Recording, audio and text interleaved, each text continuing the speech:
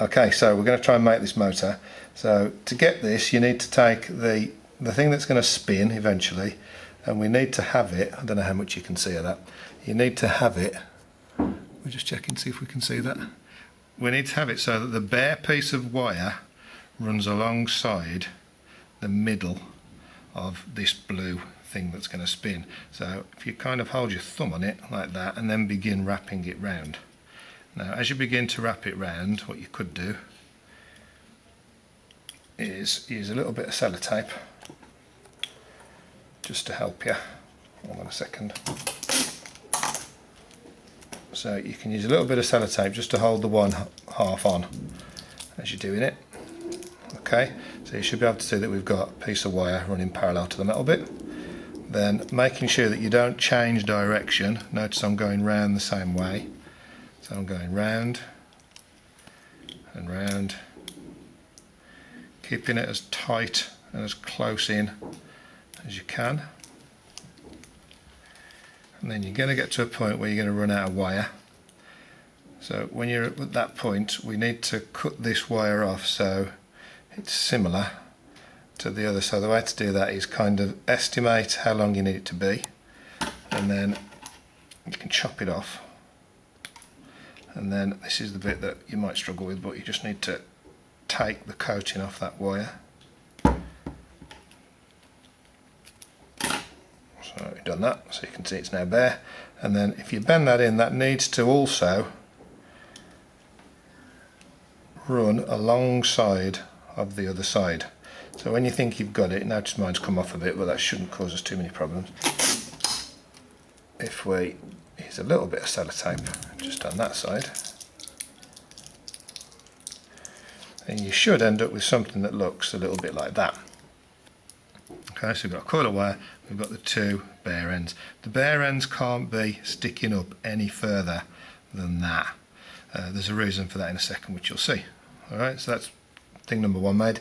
Then we need to make the base. This is the base, and we should have been given 2 pins, and you pop these pins in. Sometimes if you've got pins that fit, by putting them both in beforehand, you can assemble it like this. So basically that pin needs to go through the 2, so you can slide that pin through the 2, but what we need on the middle of there is we need this thing that spins. So you need to take that out, slide this through, and then, if that was a little bit twisted, wait a second.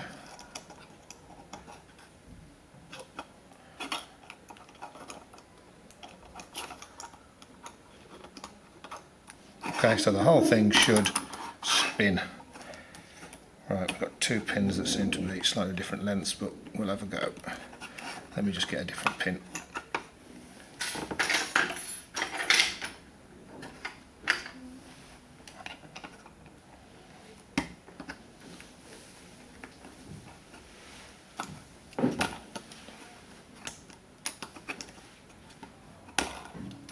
Okay, not entirely convinced that's going to spin, but we'll see.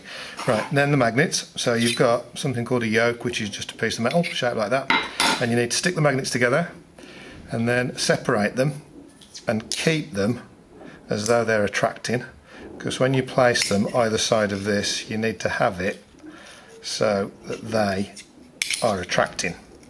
So we don't know which is the north and which is the south, but you need to assume that you've got a north and a south opposite each other, so they're attracting. The way to test it is just make sure they're sticking and separate like that. And then this whole thing that you've just made needs to slide between the magnets, and this is the difficult bit. You can see I haven't done a brilliant job of this because the whole thing needs to spin. Okay, so the bit that you've made with the wire around it should be placed in between the 2 magnets, which, as we've said, should be attracting, and when you've got it all in a position, it should spin like that. Okay, that you must make sure it spins. If you've got any bits of sellotape, like trim it off, make sure it spins nicely. Then what you need to do is we've got to try not connect these, because if we connect those to those wires, the whole thing's not going to turn, is it? Because all the wires are just going to get mixed up, so we can't do that. But we've got to make it so the electricity or the current flows through it and then as it turns it's going to kind of come away from the crocodile clips, and then as it turns it will connect to the crocodile clips again. So if I show you, you'll see what it means. The way to do this is get 2 wires into a power pack. If you can't see it, there's a power pack there, and we need to get those onto these 2 pieces of wire. Now there is an important reason that you have to make sure that this thing starts off horizontal, so the thing that you've made with the wire around needs to be horizontal, and then get on, and hopefully you can see this. If I just try and move those into the centre and touch on the wires, and it starts to spin. We'll try it one more time. Oh, see, I'm glad I did get it working once. So we'll go in. There you go. And that will happily keep spinning if you can keep your fingers in there and not get stuck on the magnets. There you go, one motor.